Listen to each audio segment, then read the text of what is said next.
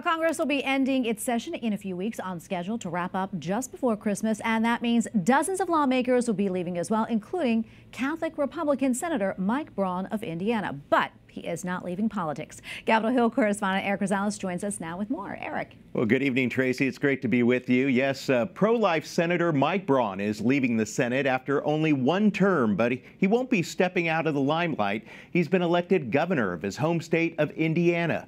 I recently caught up with Senator Braun, who says he's happy with what he's been able to accomplish here in Washington.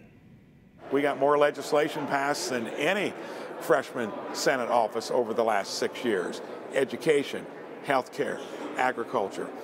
Started a climate caucus, so the conservatives are involved in that discussion and getting conservative legislation passed. Before coming to the Senate, Mike Braun started a small business, founding what is now Meyer Distributing, a multi-million-dollar company hauling truck and automotive specialty products, marketing, and distribution.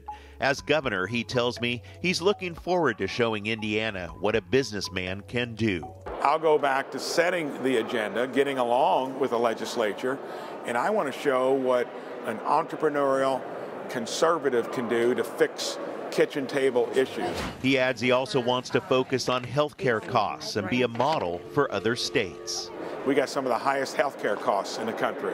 Fixed it in my own business 16 years ago and got healthier employees that are health care consumers. I give them the wellness tools.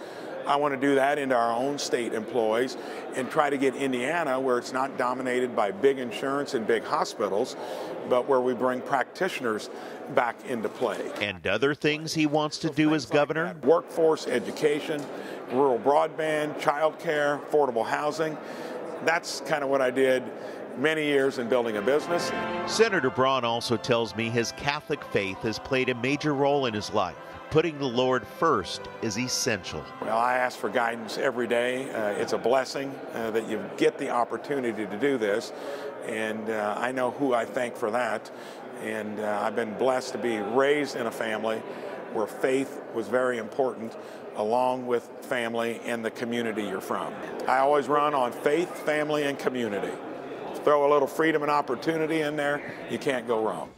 I asked him his advice for new lawmakers. He said, be practical. He says life actually allows you to work across the aisle, and that's what they should be doing up in Congress. Braun says that he'll be sworn in as Indiana's 52nd governor on January 13th, 2025. But just a great man with some great ideas there for Indiana, Tracy. Absolutely. Congratulations to him, and we'll be praying for him in his new position. Thank you so much, Erik.